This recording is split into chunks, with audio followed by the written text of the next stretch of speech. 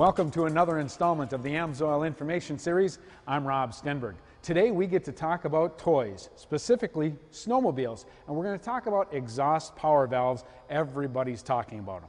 With me today, Mr. Len Groom, Technical Product Manager with AMSOIL and Power Sports. Len, thanks for being here today. Thanks, Rob. Appreciate it very much.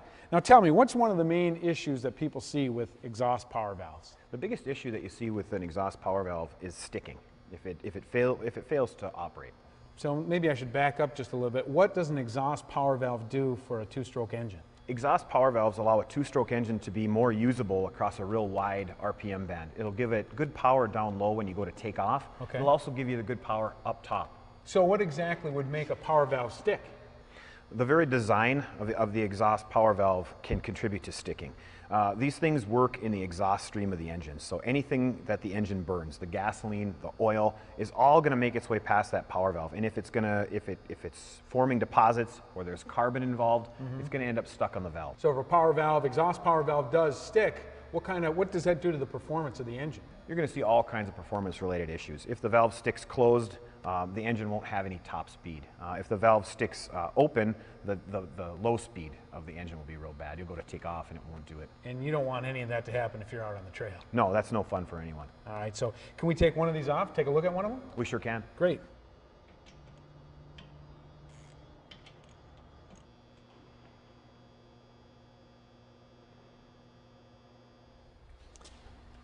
All right, so Len, what am I looking at? Is this good, bad, indifferent?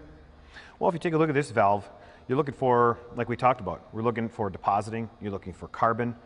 This little bit of oil that you're seeing around here on the edges, that's normal. They're all going to do that. You want to see this. If you pulled it out and you saw all kinds of hard carbon on it, you'd know right away. So with this particular example, what we can do is we can actually wipe away this little bit of oil that's left over.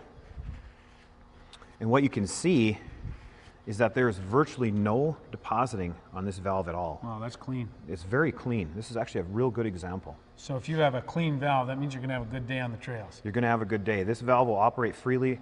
This thing will provide, this one didn't really need to be cleaned, Rob. Great. Can we take a look at the valve off of this machine? Yeah, we sure can. Great.